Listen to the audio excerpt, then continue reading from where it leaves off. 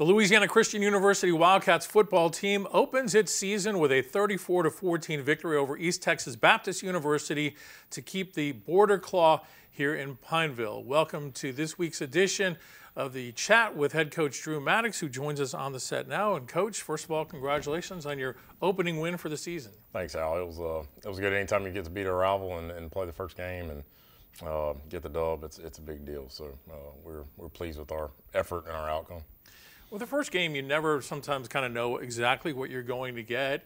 You've put in all the work over the summer and in your fall camp, but until you kind of get out there on the field, it's a little bit of a mystery until you see what these guys do on the field together against an opposing team. Yeah, absolutely. Everybody asked me a couple times going into it, like, how do you feel? I'm like, well, I've been head coach since 2018, and I never know how to answer that because I found out, I think I might be 3-2 or whatever I am as a head coach during those opening days. But you learn a whole lot the first opening day about your team and see where your preparation was. So yeah, it was, you're kind of like, what's going to happen and all that. Even as a coaching staff, you feel good about it, but you're not sure. And so, anyways, it was good. It was a good outcome. We were prepared and we were ready, and players just played extremely hard. Even some of the stuff we as coaches had to. We didn't really know what they were going to do with them having a new offensive coordinator and stuff like that. So we had to kind of figure all that out as we went, and players made us look better in spots sometimes. So that's nice to have. Yep. Obviously, it was a huge day for your running attack, rushing for nearly 300 yards on the ground. Do you see that as being kind of the staple of the offense this year? Maybe. So I've always just kind of said, we kind of prided ourselves in doing whatever we have to do to win, and that's all that matters. And so the other day we were creasing them. I think we 7 yards a pop running the ball. So we didn't really have to throw the ball.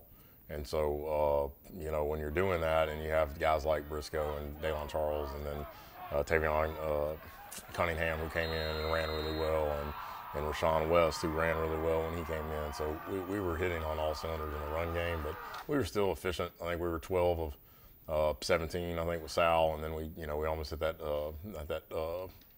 pass, the double pass that we had going on. So that's a 0 for 1, but we're 12 of 17 with our starting quarterback. So we were very efficient in the pass game. We got first downs when we needed to, and all that. So it was good. Absolutely. As far as the passing game goes, how do you see that developing through the course of this season? Yeah, I think it'll get better. I think it'll get better, and it's like I said, it might get better this week. We might have a chance this week to, really open that up a little bit with what we're going to see in the passing game. And so, they're a one high safety look, and normally that's a little bit better to throw up against. So, but we'll see. They run it pretty well, so we'll see if we can do that or not. But it'll develop as time goes on. We got some good receivers, and some of them are young, and they're trying to figure it out and all that. But the good news is we know Sal, and he's put up 300-yard games before, and we know he can do it again. On the flip side of the football, defense, you guys were on your game pretty much from the start, only giving up 14 points. 7 of that came kind of late in the game. What did you see on defense that you especially liked this last week? Yeah, biggest deal for us, they ran to the football. I mean, we had some missed tackles, which normally happens in week 1 and 2, but there were so many people around the ball that we could stack off that, and the first guy hit him and maybe didn't bring him down, but the second guy hit, third guy hit, fourth guy, and then he's down. And so the best part is they were really running to the football and doing a great job there. And so the rest of it was we had some technique stuff we had to clean up. The opening touchdown was we got out of gap, we got out of our responsibility a little bit, and they took advantage of it. And then, like you said, there was one late there when it was already over, and we had some guys in that we don't normally play. And so it was good. It was good to see. It was a good win for Coach Tyson Anders. It was his first game calling defense for us, and I felt like he did a great job.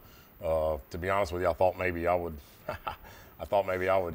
have more input, game time, as I do that from time to time, but I didn't have to.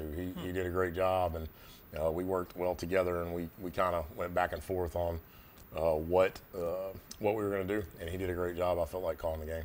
Big game for Bubba Reed. He had 2.5 tackles for loss, had 1.5 sacks, and was named the Conference Player of the Week on defense this week. Yeah, so Bubba is everything. I kind of mentioned him, I think, last week as a guy that could really play, and he was an all-conference guy last year for us, honorable mention, and he'll probably get more of that He's a leader on our defense. He carries out the black flag over there. If y'all ever notice, he's the guy running down the hill with the black flag. And we always, the guy that kind of the senior that kind of exudes what we want on defense. That's what he is. And so he's a great human being and does everything pretty much right. And so I hope he gets more of those. He deserves them, and he works hard. And he's kind of like our, as Sal is to the offense, Bub is to the defense. He lines us up. We can tell him things that we just tell him, like, hey, if this happens, we need to do this. And he'll do it. And he rarely misses that. He sees it and understands what's going on. So it's kind of like having a coach on the field in that aspect. It's really good.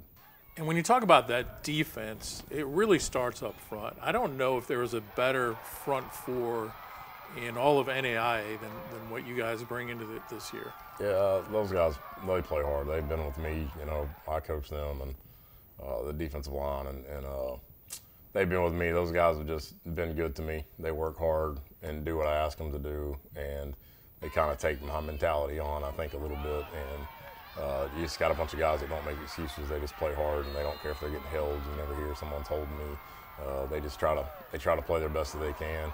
And Ernest Simon came in. He's taken over from Michael Lattin's role.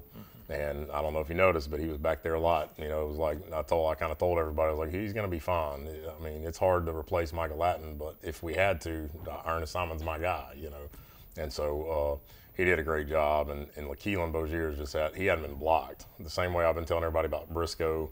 We can't tackle him, and I think everybody kind of saw that on display for the offensive side. But it's been the same way this fall camp and all the practices with LaKeelan.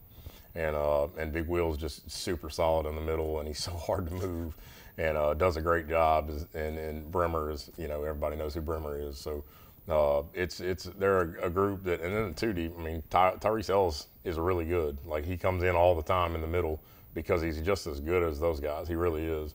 And Tay Eldridge on the outside is another outside guy, and then we got.